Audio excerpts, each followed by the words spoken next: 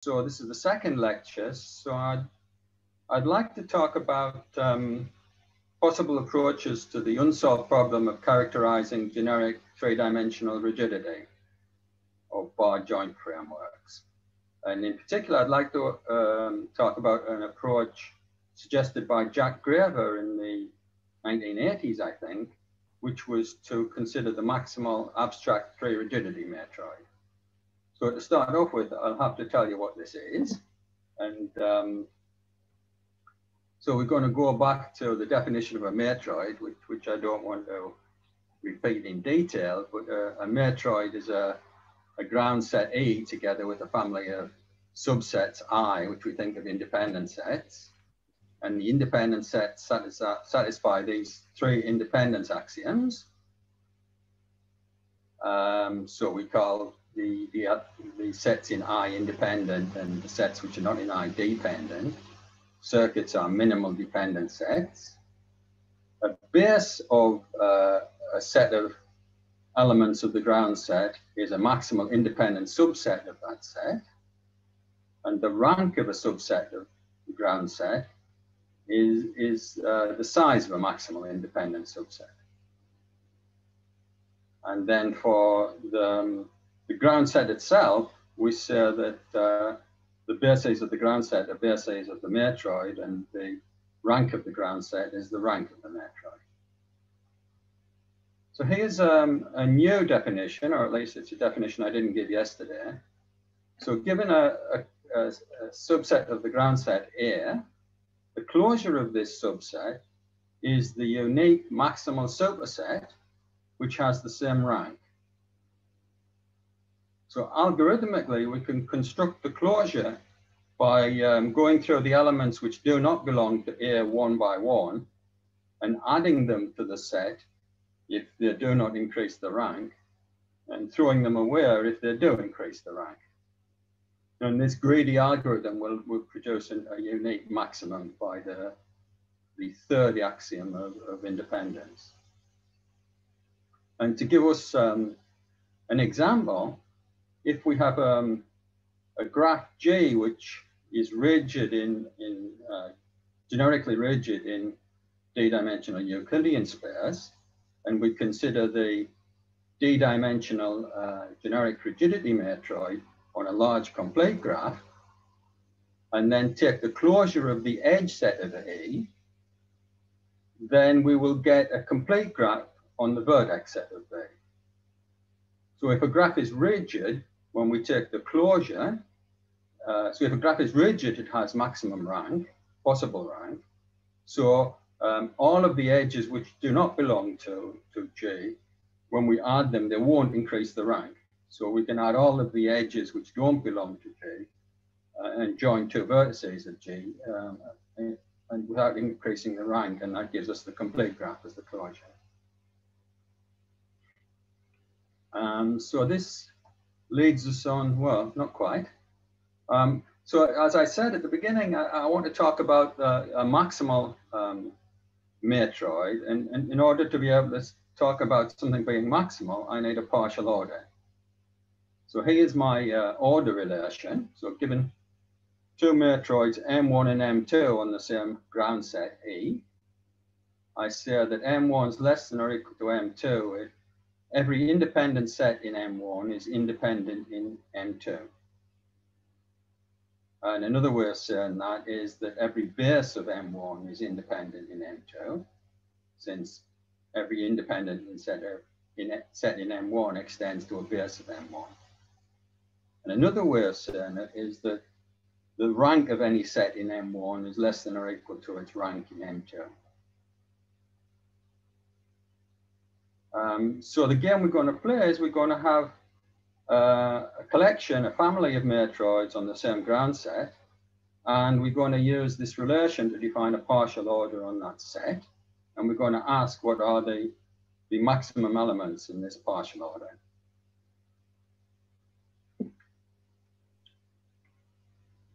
So in particular, this is a bit of a mouthful, sorry. In particular, I'm going to look at the family of all abstract d-rigidity matroids on the same ground set. So these were defined by Jack Graeber in, I guess, 1991. And the idea is that geometry is difficult and combinatorics maybe is a bit easier.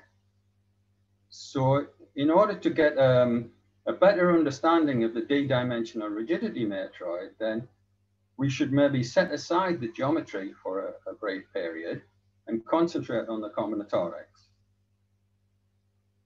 And so the way he did that was to study an abstract matroid, which in some sense represents the combinatorics of d-dimensional rigidity. And so I'll give a alternative, perhaps simpler definitions in it later, but this is Graeber's definition. And so he defines it in terms of the closure operator. So let's take, I have a matroid M. The ground set is the edge set of a large complete graph. And I take two subsets of the edge set of the complete graph.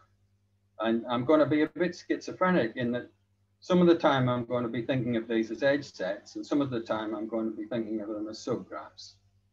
So I'm going to think of them as the subgraphs spanned by these edges. So the first axiom for an abstract d-rigidity matroid is if my two subgraphs have at least d vertices in common, and the closure of each of the subgraphs is a complete graph, then when I take the union of the edge sets and take the closure, I get a bigger complete graph. So this corresponds to the problem, the property in generic d-dimensional rigidity, that if these two subgraphs are rigid in RD, and they have at least d vertices in common, then when I take the union will be rigid. So the second property is a kind of complementary property for subgraphs which have less than d vertices in common. So for such subgraphs, their common vertices act as a hinge, which might be a full dimensional hinge or a lower dimensional hinge. And the property says that if I take the closure of the union, then it's strictly contained in the complete graph on the vertex set of the first subgraph, union the complete graph of the vertex set of the second subgraph. So for subgraphs which have only d-1 vertices in common, when I take the closure, I do not add any edges which have one end vertex in the first subgraph and one end vertex in the second subgraph. And the kind of rigidity reason for that is that because the common vertices act like a hinge, there will be a motion of the two subgraphs around the hinge. And if I add an edge going from the left subgraph to the right subgraph, I will restrict this motion about the hinge. And restricting the motion means that I reduce the dimension of the kernel of the rigidity matrix, which means that if I add such an edge, I will increase the rank of the rigidity matrix. So such an edge cannot belong to the closure. And I guess going on from the note at the beginning, so if we have this abstract rigidity matroid, for which there is no rigidity matrix, we can think of subsets of the edge set as being rigid if their closure gives us a complete graph on their vertex set. So we have a kind of abstract definition of rigidity. And so as I said, the two properties R1 and R2 reflect the properties of generic rigidity in d-dimensional Euclidean space. So Graeber wrote a couple of papers on this, I guess, at least. And his first paper showed that many other properties of the d-dimensional generic rigidity matroid carry over to the abstract D-rigidity matroid. And in particular, I guess one of the more startling properties is that if we have any abstract D-rigidity matroid, it will have the same rank as the D-dimensional generic rigidity matroid. So the rank is given by Maxwell's condition. And so Graeber showed that lots of other properties also hold, and also that perhaps some of these properties could give a simpler characterization of abstract rigidity matroids. So this is kind of summarized in this lemma. So we have a matroid M, and its ground set is the edge set of a large complete graph, and N is at least D plus 2. So it's a bit trivial. It ends, everything's independent, ends less than or equal to D plus 1. So the following statements are equivalent. So M's an abstract D-rigidity matroid. And then from 2010, there is a characterization due to Bietang Nguyen, which is probably the most useful for the purposes, my purposes in this talk. So it says that a matroid on the edge set of Kn is an abstract rigidity matroid if it has the right rank. And also it has the property that every copy of the complete graph on D plus 2 vertices is a circuit in this matroid. So every copy of D plus 2, which is contained in a large Kn, is a circuit. And that characterizes abstract D-rigidity matroids. So a third equivalent characterization goes back to 2004, and it's due to Graeber and Brigitte and Hermann and Savatius. And so they showed that equivalently, we could say that every copy of the complete graph on D plus 1 is independent in M, and that the D-dimensional zero extension operation preserves independence in M. So yesterday we saw the two-dimensional zero extension operation, and the D-dimensional zero extension operation is the natural generalization where instead of adding a vertex of degree 2 to a graph, we add a vertex of degree D. So it's easy to say the same proof shows that this preserves independence in the D-dimensional generic rigidity matroid.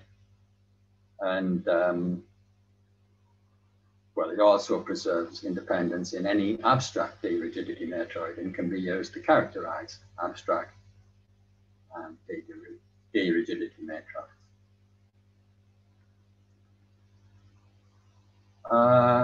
So this is the big conjecture of Graeber about the maximum abstract D-rigidity matroid. And it's based on the following observations. So the game we've been playing has been very generic. So I've always taken a generic realization of a graph in D-dimensional space. But let's as an exception, instead of taking a generic realization, we'll just make sure that the vertices of Kn are in general position. And so for such so there are many such realizations, and for any one of them, we can construct the rigidity matroid. And then once we have we can construct the rigidity matrix. And then once we have a matrix, we can take its row matroid. So we define a matroid on the edge set of Kn, in which a set of edges is independent if and only if the corresponding rows of this rigidity matrix are linear independent. So Graeber showed that for any general position realization, we get an abstract D-rigidity matroid. And he also pointed out that if we do, so this gives us lots of examples of abstract D-rigidity matroids. And he also pointed out that for any such example, it will be, the matroid M will be less than or equal to the generic rigidity matroid in the weak order, because if something is independent in a non-generic matrix, it will be independent in a generic matrix.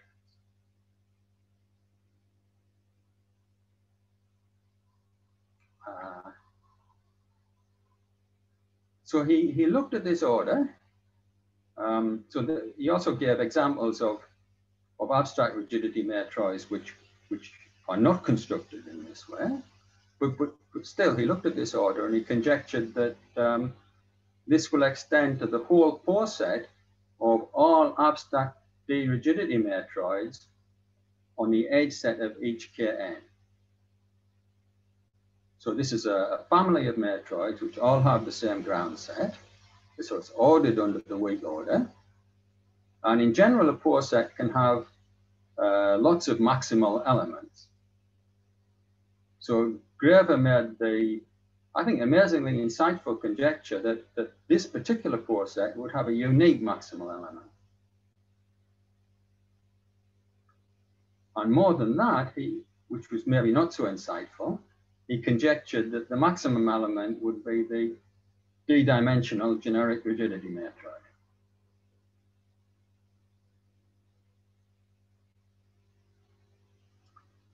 Oof. There's a bit of a historical monologue now, I'm afraid. So I should have really broken this up, but there wasn't room on the slide. So the first thing to point out is that Graeber verified both parts of his conjecture for d equals 1 and 2.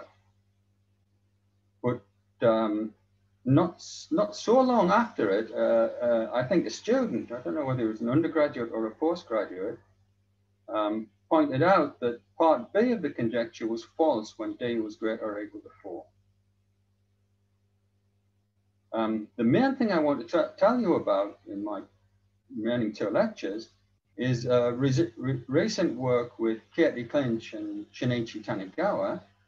And so what we've done is we've verified that part A of the conjecture is true when d equals 3.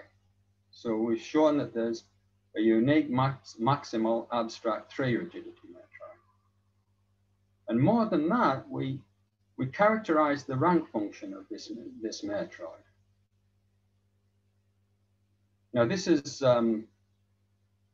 actually saying it the wrong way around in some sense, because the way we show it's maximal is is that true? So that's not quite true, but the way we show it's maximal is we guess what the maximal abstract rigidity matroid is. So we have a particular matroid. Actually, we didn't guess it. Walter Whiteley guessed it. So we show that what Walter Whiteley's guess is true for d equals 3. And then we use the fact that it's maximal to work out what its rank function is. But our proof wouldn't work without knowing what or at least suspecting what the maximal matroid is. So 5-6 years ago, there is an alternative approach which was discarded by Meira Sitaram at a rigidity workshop in Banff in 2015.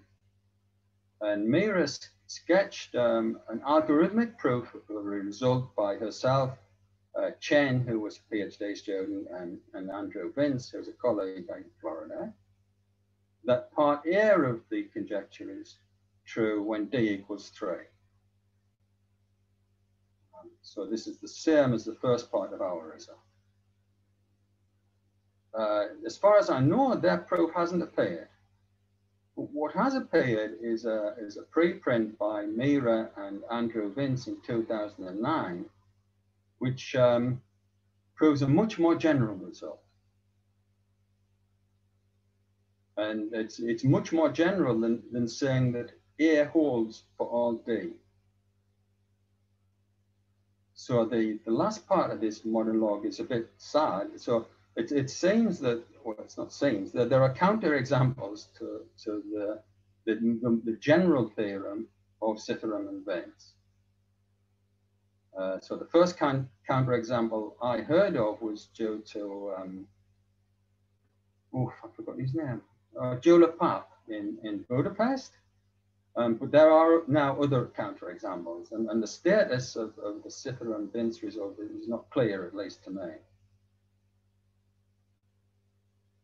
Okay, so let's move on.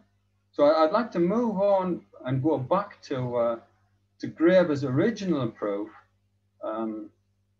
that his conjecture is true for d equals 1 and 2, because it's closely related to the proof given by myself and Katie and Shin-Ichi. So let's go back to Jack Graeber's proof. And in fact, I'll start off trying to relate it to the Lovász-Gemini rank formula, which I don't think is Jack's proof. I think this is Jack's proof is different, and I'll say why. So let's give a direct proof, an easy direct proof using the fact that we know the rank formula for the two-dimensional rigidity matroid. Sorry, Bill, there's a question in the chat from Will. Is the method of Sitherham-Vince false for higher D, or is it A itself known to be false? No. So I believe A is true. It's just that they have a general theorem, which in some sense, the rigidity matroid is, we'll understand more about this tomorrow, but the rigidity matroid is defined by, well, if we, sorry for jumping around.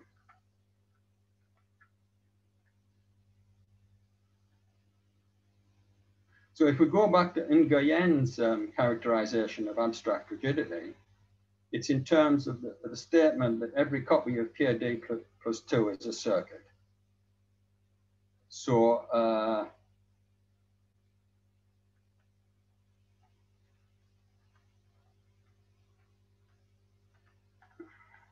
no, gone so far. So in some sense, A is about these abstract rigidity matroids in which each copy of KD plus 2 is a circuit. And the more general theorem of Sitherham and Vince doesn't just look at complete graphs being circuits, it chooses an arbitrary graph G and say, let's consider matroids for which this arbitrary graph G, every copy of this arbitrary graph G is a circuit. And if we take it to that extreme, then it becomes false. If we restrict to complete graphs, then in some sense it's equivalent to A, and there are no known counterexamples.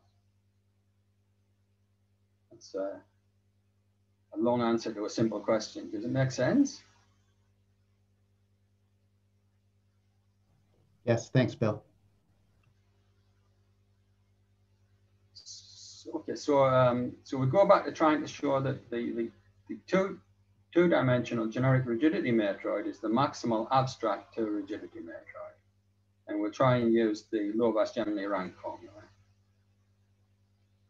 So what we're going to do is we're going to show that the rank in this matroid is greater than or equal to the rank in any other abstract two-rigidity matroid. So we choose an arbitrary abstract two-rigidity matroid on the edge set of Kn. We'll choose some subset of edges of Kn, and we'll try and show that the rank of F in R2 is greater or equal to the rank of F in M. And Lovász-Gemini gives us a partition of this set of edges F, so that the rank in the two-dimensional rigidity matroid of F is given by the summing the Maxwell bound on the rank over all sets in the partition. So now, since M is an abstract two-rigidity matroid, each of the sets, the rank of each of the sets in the partition in our abstract rigidity matroid M is also bounded by the Maxwell bound. So this is one of the first things that Graeber proved on the previous slide about abstract two-rigidity matroids or abstract A-rigidity matroids. And now it's easy. So the rank of this set F in M by submodularity, it's at most the sum of the ranks of the sets in the partition. And that's at most the sum of the Maxwell bounds. And that's equal to the rank of F in the two-dimensional rigidity matroid. So I guess the moral is that if we know the rank of a matroid, the rank function of a matroid, then we should be able to decide everything. But the point of Jack's conjecture is that we want to get a better understanding of matroids that we do not know the rank function for. So this is not that's not a good illustration of what he wants to do. So let's look at the second proof, which I think is closer to Jack's proof. So the idea is that we use induction on the size of the set F. So I choose my arbitrary abstract two-rigidity matroid M, and I choose some set F in the ground set, and I want to show that, so I assume F is independent in M, and in order to show that R2 is maximal, I need to show that F is independent in R2. It's independent in the generic two-dimensional rigidity matroid. So we use induction on F. And again, since M's an abstract two-rigidity matroid, the rank of F is at most the Maxwell bound, but F is independent, so its rank's equal to its size. So the size of F is at most the Maxwell bound. And now if we just use the handshaking lemma from graph theory, it tells us we can find a vertex in F. So again, I'm using my schizophrenic approach of thinking of F as both a set of edges and a subgraph, in which the degree of the vertex is at most 3. So I concentrate on this vertex of low degree. So the first case is where the degree of the vertex is at most 2, and that's easy using the zero extension operation from yesterday. So what I do is I delete V from my subgraph, or if you like, I delete all edges incident to V from my set of edges, F. And by the fact that every subset of an independent set is independent, when I delete some edges from F, I have another independent set. But now it's smaller than F, so I can apply induction and say that F minus V is going to be smaller than the two-dimensional rigidity matroid. And now the lemma that we saw yesterday tells us that the zero extension operation, which adds V back to F, preserves independence in the two-dimensional rigidity matroid. So F is independent in the two-dimensional rigidity matroid.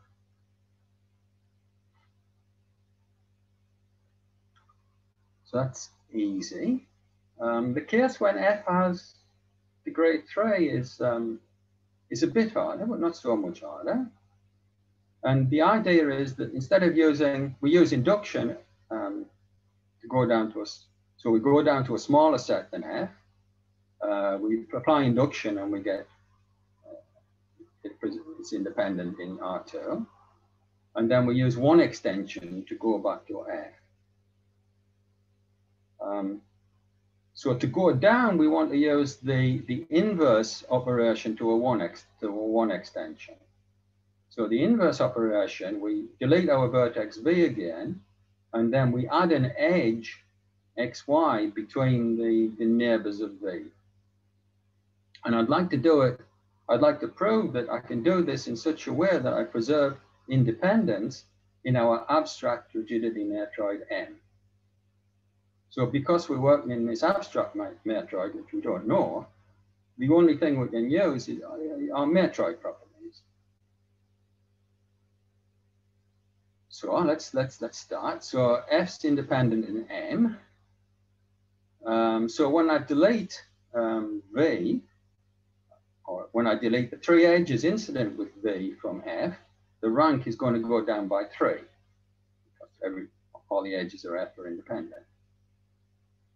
So now let FV plus, so this is F, I delete V, and I go down to F minus V.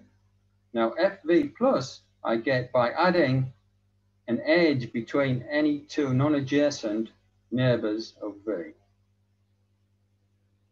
So if the claim is false, then when I add each of these edges, the rank does not go up. because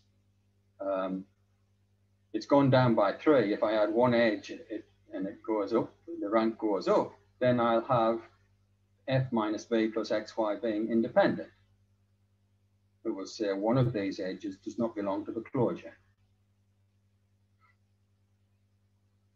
So I need to worry about the case when the rank of f plus b is the same as the rank of f minus b. So I have to worry about the case when adding these 3 edges does not increase the rank, so it stays at the size of f minus 3. Well, so now I use another property that I know from Nguyen's equivalent characterization. I know that K4 is a circuit in any abstract to rigidity matroid. So this means that when I add the vertex V back, I'm creating a copy of the complete graph on 4 vertices. And Nguyen's result tells me that when I add these 3 edges, I create a circuit in the matroid. So that means that when I add these 3 edges, the rank can go up by at most 2. It can't go up by 3 because there is a dependency here. But if it goes up by at most 2, it tells us that the rank in M of F plus, which is this graph, is equal to the size of F minus 1. And that can't happen because F is independent and F is a subgraph of F plus. So a simple matroid argument tells us that we can find such an edge xy. And now once we've got xy, then we're home and dry using the 1 extension. So this is the claim that we've just proved. And now I choose such an xy such that f minus v plus xy is independent in M. So by induction, I'm independent in the 2-dimensional rigidity matroid.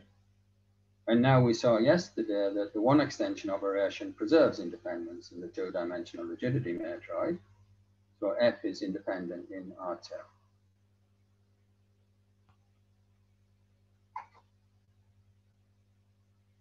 So this contains, so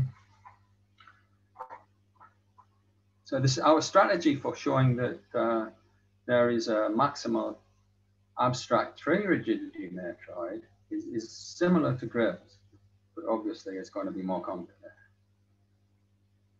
So let's go back to Graeber's conjecture. So here's the conjecture, and I'd like to say something about the counterexamples. So the first counterexample is due to N.J. Thurston, who I think was a student at the time, and he constructed a specific matroid, which is a counterexample to B. And then Walter Whiteley extended Thurston's counterexample to give us a rich and interesting family of counterexamples called the cofactor matroids. So there's a cofactor matroid for each D, and it comes from approximation theory. It comes from the theory of bivariate splines. So Walter showed that that this matroid is an abstract D rigidity matroid for all D. And he also showed that the D-dimensional rigidity matroid is not greater than or equal to the cofactor matroid.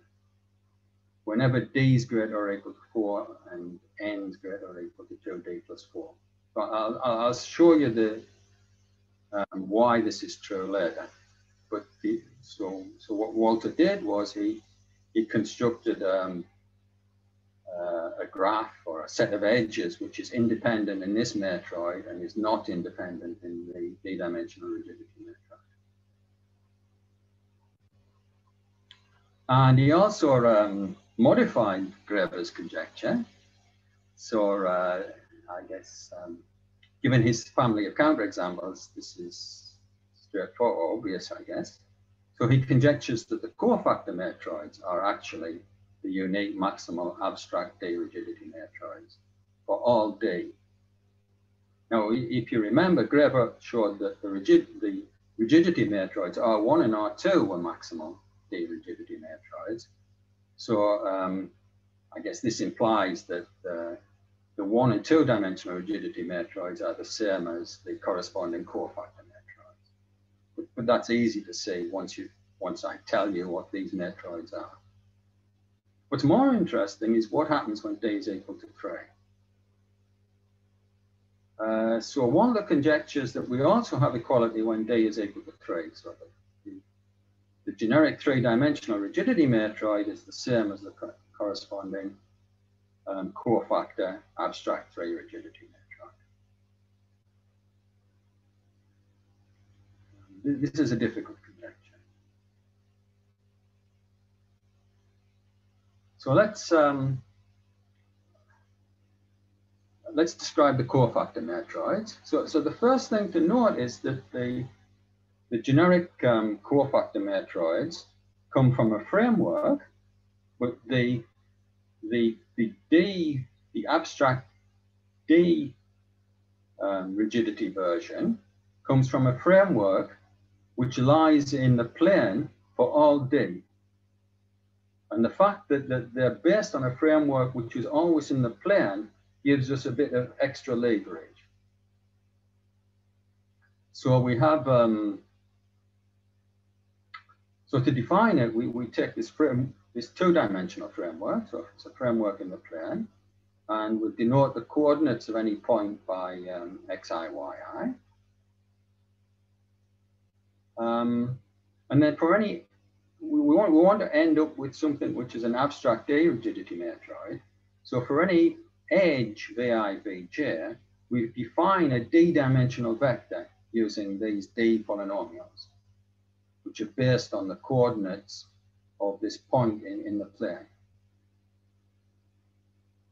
So the way we get D coordinates is we raise things to a larger power. In the generic rigidity matroid, these are all linear.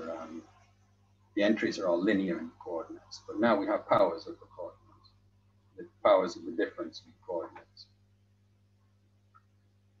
So given this vector, we can use it as a row in a matrix. So our matrix, which is the C D minus 1, D minus 2 cofactor matrix, it has one row for each edge, and the entries in the row are given by this vector. So it's mostly 0. So we order our vertices so that when I comes before j, we put this vector, and when under the column indexed by vi, and then we put its negative in the column indexed by vj. And this is a D-dimensional vector, so the number of columns in our matrix is going to be D times the number of vertices. And to get the matroid, we just take a generic framework in R squared, and we construct this matrix, and then we take the row matroid of the generic cofactor matrix. So this gives us our D minus 2, D minus 1 cofactor matrix. Sorry, Bill, there's a question in the chat about the Graver and Whiteley conjectures. Are there similar conjectures when the matroids are not built on Kn?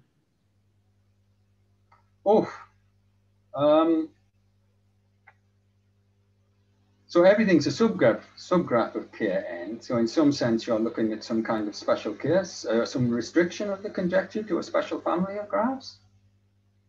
Offhand, I don't know anything about this. Sorry. Does anybody else want to? Well, feel free to, if anybody else wants to contribute over the chat, maybe Walter can say something more. Also, Bill, would you mind just leaving the cofactor matroid up for a moment? This slide, this. Yeah. Yeah.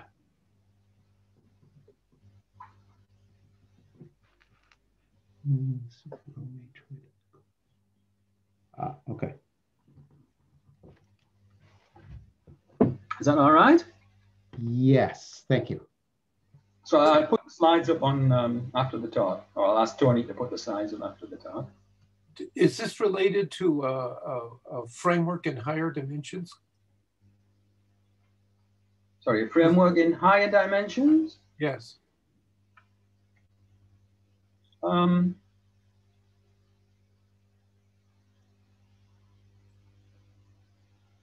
That you have the coordinates here. I guess so. This comes from bivariate splines, so I guess trivariate splines exist, and maybe you have something in corresponding to trivariate splines, but I'm not sure it will be a matrix. Can I just say something? But yes, please. Bob, I started working on these because you and Valera noticed the similarity of the appearance of the matrices. So it doesn't, this as stated, it doesn't relate to any kind of graph embedded in higher dimensions. But it's the appearance of the matrices and therefore the matroids having the same patterns.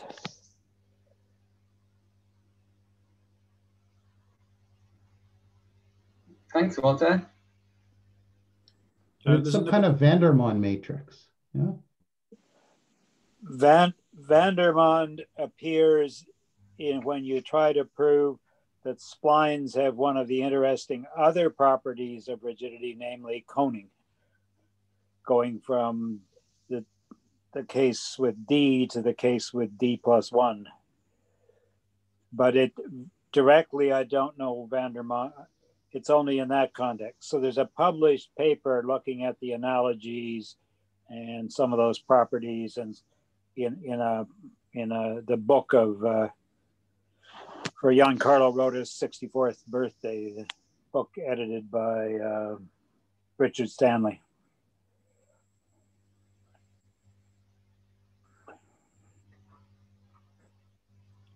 There's another question, Bill. Is there any intuition behind the definition of D sub D?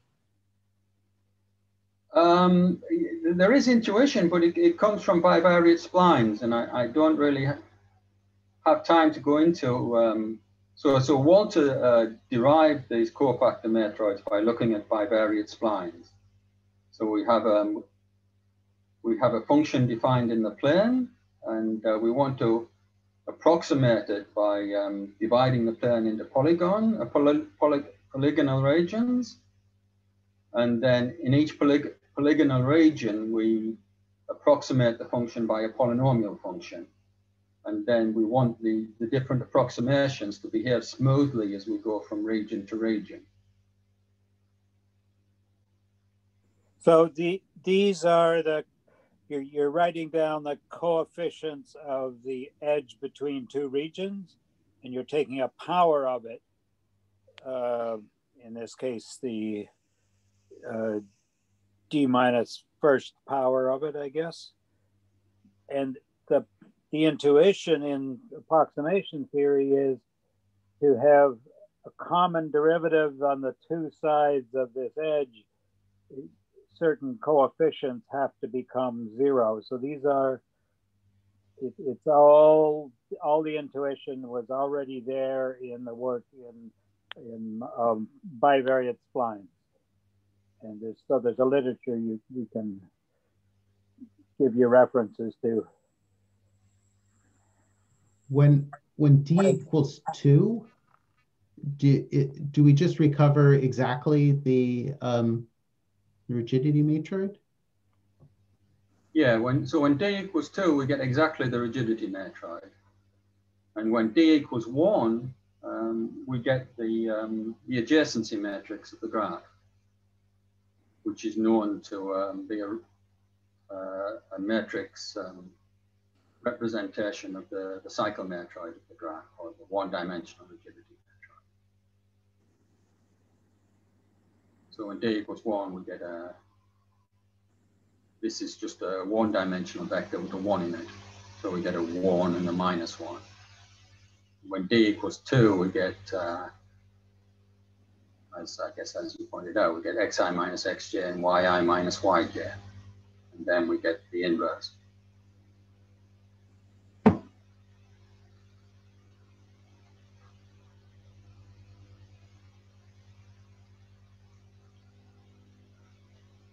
Is that okay? Yes. Do we know about the rank functions for these matroids? So tomorrow I'll tell you what the rank function of C2, C12 is. It's unknown for higher values. So I'll tell you what the rank is when d equals 3. It's unknown for d greater or equal to 4. And for d equals 1 and d equals 2, it's the same as the rigidity matrix. So it's the same rank function as one-dimensional and two-dimensional rigidity. In approximation theory, they actually look at c to the power r, and the lower thing is d for a bigger spread than just a difference of 1 between the two. You have matrices. They are very interested in the ranks of some of those. And as it happens, they know the answers for c to the power r and the base d when d is bigger than or equal to 8r and 4r. And they're very interested in some of the in-between cases. But in between, they're not exactly matroids because you've got coefficients of the rows that are polynomials, not scalars. So there's a whole school of work doing that, and there's a regular seminar meeting right now trying to look at the case that has stumped them for about 20 or 30 years of C13. So that's not matroids, it's not what Bill is talking about, but there is an active research program going on those issues. Yeah, thanks, Walter. I should have mentioned that. So it has two parameters, and if, as Walter said, if the difference is more than 1, then the number of rows in the matrix corresponding to a particular edge is equal to, I think, to the difference between these two parameters. So if the difference is 2, then each edge will correspond to, it's probably not that simple, Walter, sorry. Let's just say if the parameters, if the difference is bigger than 1, then we get more than 1 row corresponding to the same edge. So instead of having a matroid on the edge set, we get a polymatroid on the edge set. Because the coefficients are still polynomials, it isn't a matroid. It's got multiple rows, but it isn't. Yes, yeah. That's what I'm trying to say. Each edge corresponds to multiple rows. So a single element can have rank bigger than 1. So if an edge corresponds to 2 rows, you could have an edge having rank 2. This is great, thanks. Should I move on? Sure, sorry to derail it. That's all right. I prefer talking. I prefer having a conversation than just talking by myself. So Walter proved lots of nice properties about the cofactor matroids way back in '96. So I guess between the early '90s. So this is his fundamental survey on rigidity from '96.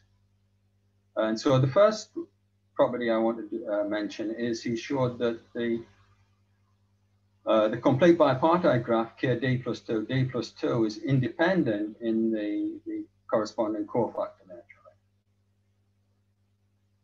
And this is important because it's not independent in the d-dimensional rigidity matroid when d is greater or equal to 4. And this follows from an earlier amazing result of Volker and Roth, where they actually determine the rank of the complete bipartite graphs for all realizations, not just generic realizations. And so because KD plus D plus 2 is dependent in RD and it's independent in the cofactor matroid, this means that the the generic d-dimensional rigidity matroid is not maximal when d is greater or equal to 4. And we have to have enough vertices to find copies of kd plus 2, kd plus 2 in there. So I'll give more information on how Walter proved this in a second. So another property is that the d-dimensional zero extension operation preserves independence, and exactly the same proof that I gave yesterday works. So this is common with d-dimensional rigidity matroid. One extension preserves independence, and again, the same proof that I gave yesterday works. So it's we can use, or Walter used, the special position argument where he puts the new vertex v on the line through the edge that we delete, and then uses the fact that if we have 3 collinear vertices, then they form a minimal dependent set, they form a circuit in this matroid.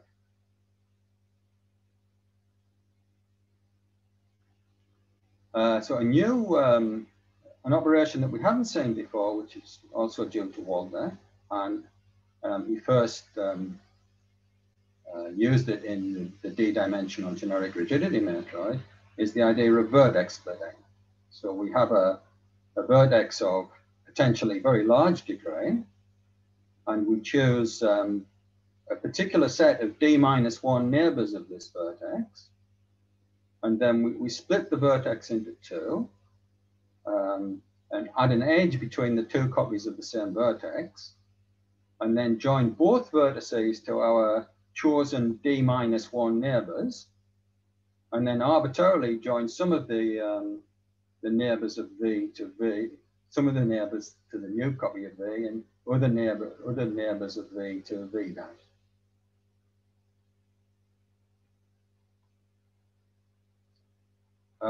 So here's another new operation. So this is a 2 extension operation, but there are various flavors of 2 extensions. So this one's called X replacement. And the idea is that we have, it's going to create a vertex of degree d plus 2. So we choose, in our smaller independent graph, we choose d plus 2 vertices, and we choose 2 disjoint edges which are induced by these d plus 2 vertices. And then we add a new vertex of degree d plus 2 and delete the 2 disjoint edges.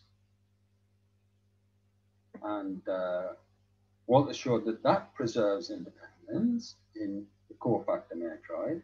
And again, it's a neat special position argument. So this is not a very good drawing, but if you imagine choosing a generic realization of the graph, the independent graph on the left, then these 2 edges would not be parallel. So there would be some point of it, because the cofactor matroid lives in the plane, the 2 lines given by V1, V2, and V3, V4 would intersect somewhere. And we could put V on that point of intersection, and then use the circuit of size 3 argument for both V1, V2, and V3, V4 to show that this was independent. So this strongly uses the fact that the cofactor matroids live in the plane, even the abstract D rigidity cofactor matroid. And the same argument won't work for rigidity matroids, which live in D space when D is bigger than 2. So it works in 2 for the rigidity matroid, exactly the same argument. But not only does the argument not work, the result's not true when D is greater or equal to 4. So X replacement doesn't preserve independence in the rigidity, the d-dimensional rigidity matroid when D is at least 4.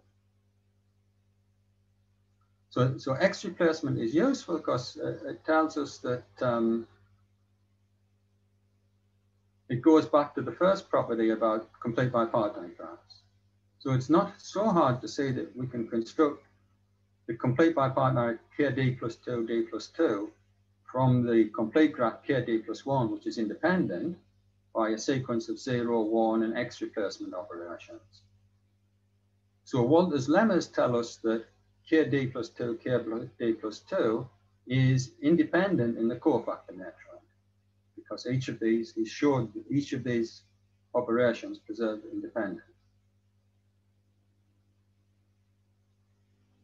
So if we also combine this with the fact that KD plus 2, D plus 2 is not dependent in the D-dimensional generic rigidity matroid by Volker and Roth, it tells us that X replacement can't preserve independence in the D-dimensional rigidity matroid when D is greater or equal to 4. Because if it did, then the same argument would tell us that KD plus 2, D plus 2 was independent. So there's a gap here. So there's a gap between 2 and 4. And T and Whiteley in 84 conjectured that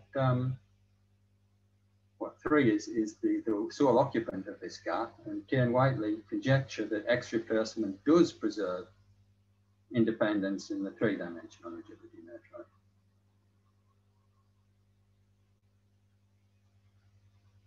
And I think we'll say that this is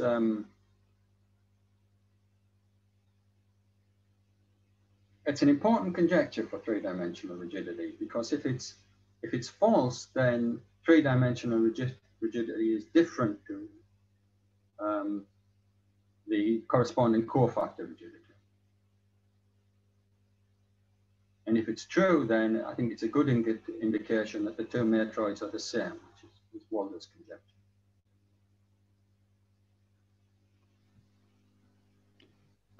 Could I just make a quick comment, Bill? Yeah. This is Will Travis. So the argument that you gave with the X replacement with the point of intersection of the two line segments, or the two lines, that suggests that syzygies among the points are an important thing to consider in these matroids.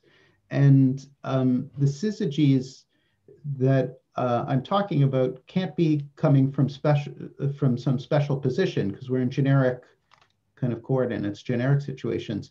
So these must be syzygies that come from the Grassmann-Plücker relations.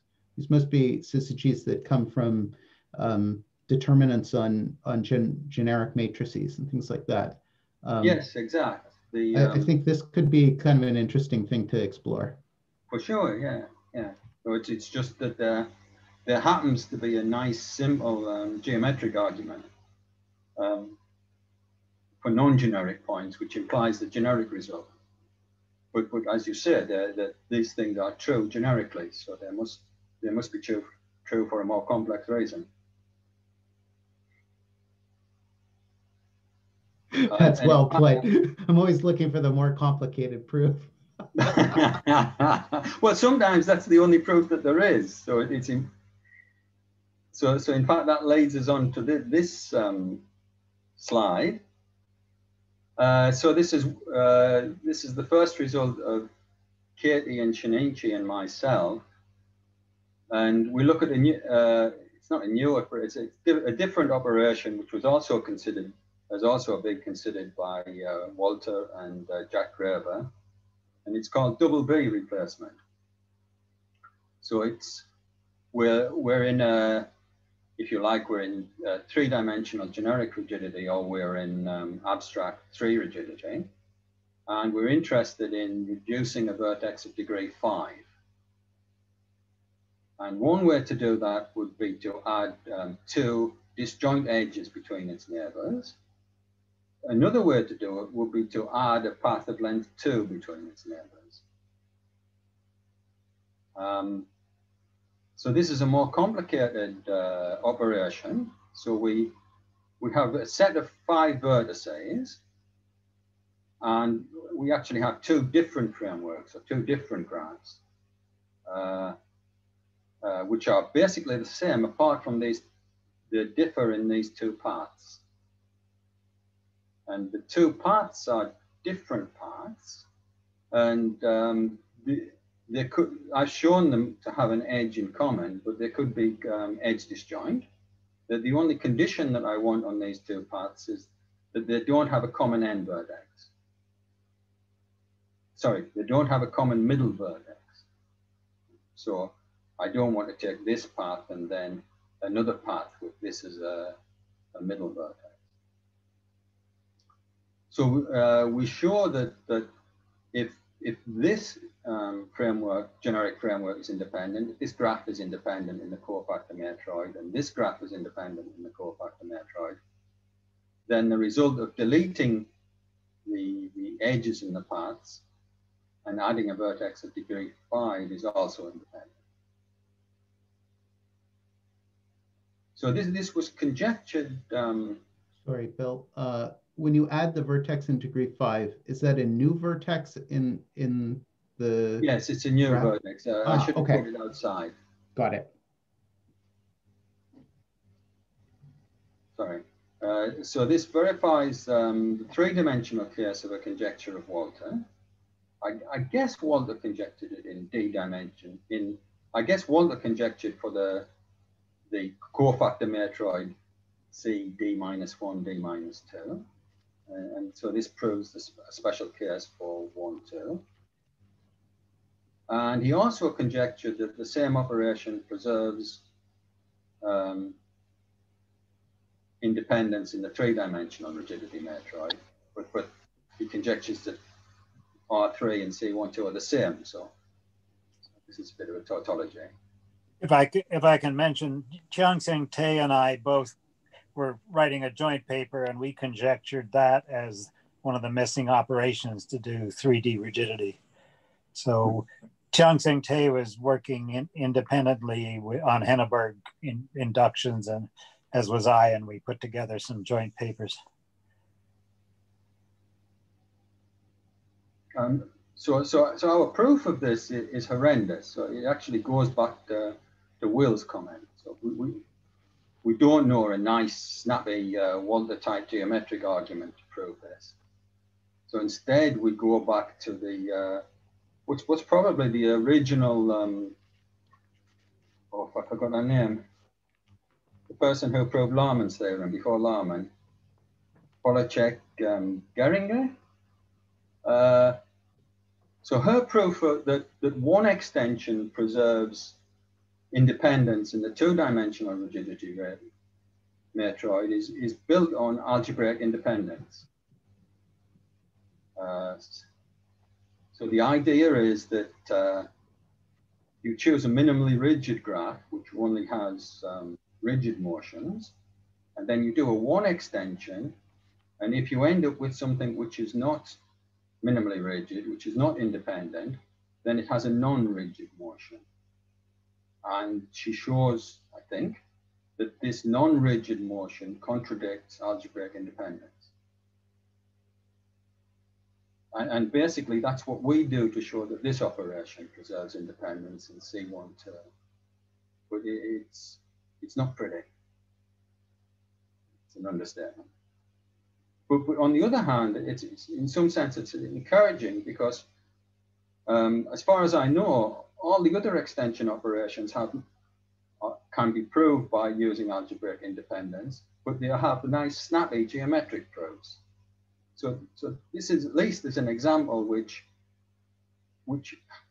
only has a horrible proof. But that means that probably, if it's true, that there exist things which are true, but do not have snappy geometric proofs.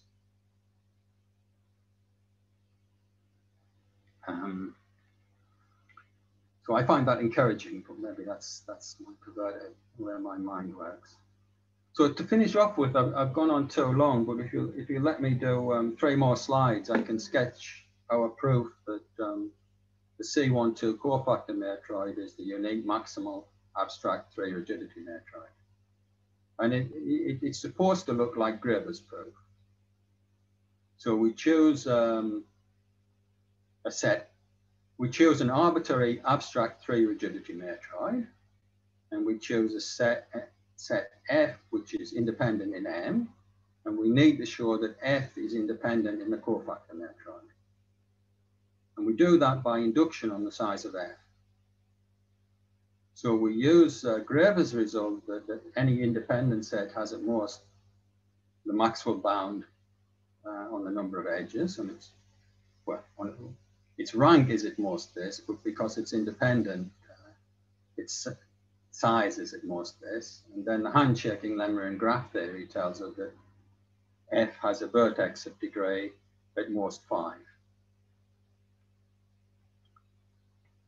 So the easy case is when F has a vertex of degree at most 3. And that's exactly the same as Graeber. So we delete V. So F is independent in M. We delete V in 3 edges. And by the matroid axiom, we are still independent in M. And by induction, we're independent in the cofactor matroid. And then by Walter's zero extension property, we're independent in the cofactor matroid for the original set. And we're through by induction. So degree 4 is the same using one extension, but almost the same. So if I have a vertex of degree 4, then I can give a matroid theory argument much the same as Graeber did for one extension when he used one reduction for a vertex of degree 3. Here we're using one reduction for a vertex of degree 4. So we show that we can get an independent set by deleting V and adding some edge between its neighbors. By induction, we're still independent in the cofactor matroid. And then by Walter's result that one extension preserves independence, we get back to the original set F, and we're independent in the cofactor matroid. The final slide is the more complicated case when V has degree 5. So we start with our vertex of degree 5, and we want to delete it and add 2 edges. And as I said before, we can either add 2 disjoint edges, or we can add a path of length 2.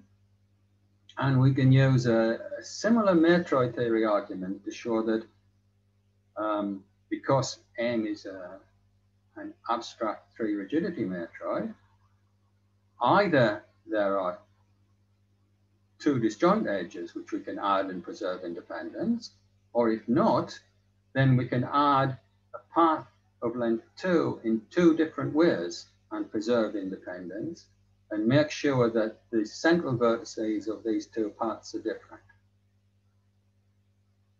And then we apply induction, and everything stays independent in the cofactor matroid. And then if we're in disjoint edges, we apply Walter's extra placement result. And if we're in our 2-path situation, we apply our double V replacement result. And we get back to F being independent in the cofactor matroid. So tomorrow, I'll tell you what the rank function of the C12 cofactor matroid is. And our characterization of the rank relies heavily on us knowing that the C12 cofactor matroid is the maximal abstract rigidity matroid.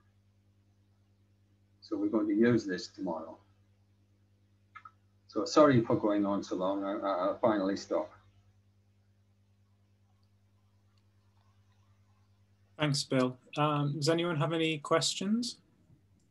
Yes, just a quick question. What's a snap? Can you define a snappy geometric proof? A snappy geometric argument?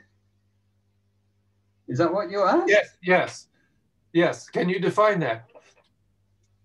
Oof.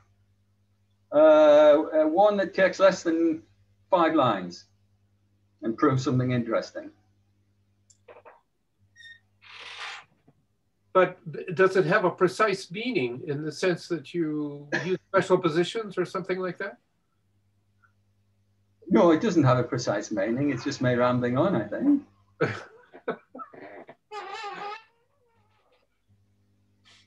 I think if you read our proof that V replacement preserves independence, then it'll show you something which is not a snappy geometric argument.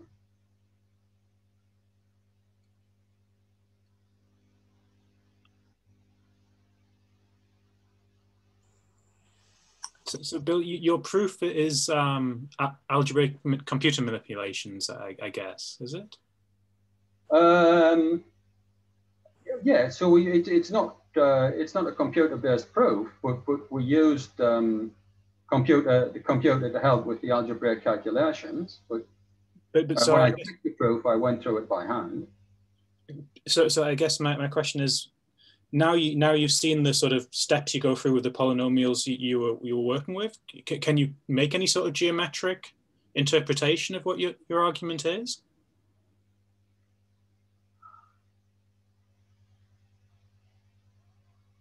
I can't, no.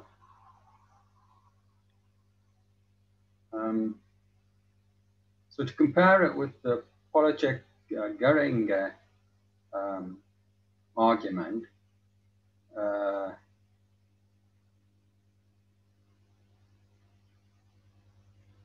so the algebraic independence of the coordinates immediately implies that this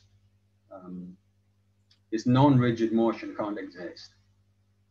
And the problem we have is that when we try to apply the algebraic independence of the coordinates, it tells us that some bizarre motion can exist. Now, it seemed extremely unlikely to us that it actually could exist, but it was real hard work to show that it did not exist. And then it was just algebraic manipulations. Maybe Katie or Shin-Ichi have more insight than me. Okay, thanks. Can I ask a question, Bill? Yeah, sure. Yeah, I have a basic question just about abstract rigidity matroids. So, if you take like matroids, if you take the rigidity of bar joint frameworks constrained to lie on surfaces, are those the matroids of those? Are they abstract rigidity matroids? So, for example, if you take let's say a bar joint framework constrained to lie on a cylinder or something like that, and you look at that matroid, is that an abstract rigidity matroid?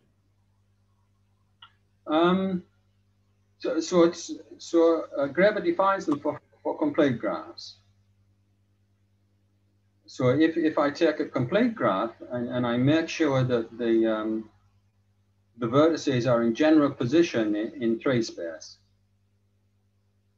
then it will have full rank and it will be an abstract rigidity matroid. By full rank, I mean it'll satisfy the maximal bound. Okay. Is that what you're asking, Jim? Well, no. So I'm wondering. Say so like if you take the rigidity on constrained on a surface, right? That gives you a matroid as well, doesn't it? Right, on the complete graph. But its rank won't be right for an abstract rigidity matrix. Its rank is wrong.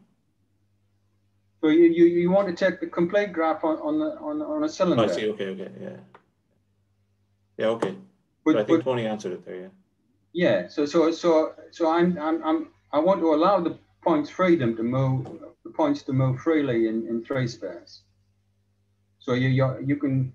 I'm happy for you to put the points on the cylinder to start off with, and as long as they're generically on the cylinder. All right.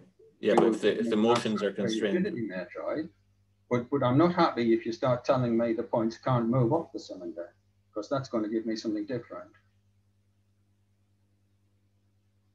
And so then sorry, just one follow-up question. So one of the characterizations you had, I didn't know this characterization, is that an abstract rigidity matroid is one where so the KD plus 1 is independent and 0 extensions preserve independence, right? Yes. So what, I mean, can you, if you kind of arbitrarily add some graphs to the list of independent graphs that are not KD plus 1, right? So that gives you other examples of, does that create, I mean, if I said, okay, KD plus 1 and some other graph is independent and it's also, and 0 extension preserves rigidity, will that give me a matroid? Would it give you an abstract?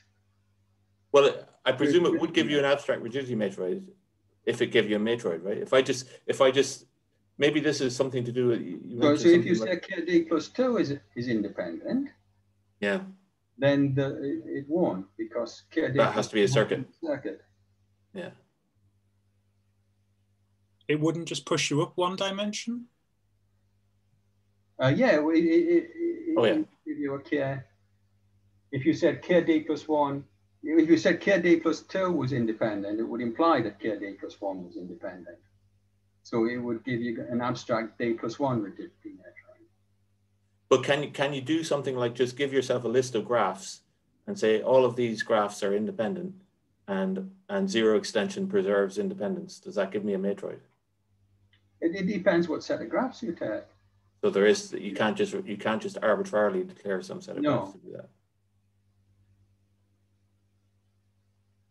Okay. What about algorithmic questions? Are you going to talk about that later?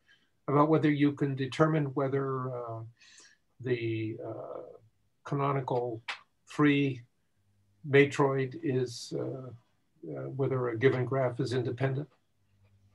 Yeah, so I'll talk about that tomorrow. So okay. We have a good characterization of the rank function. So I can give you a certificate of dependence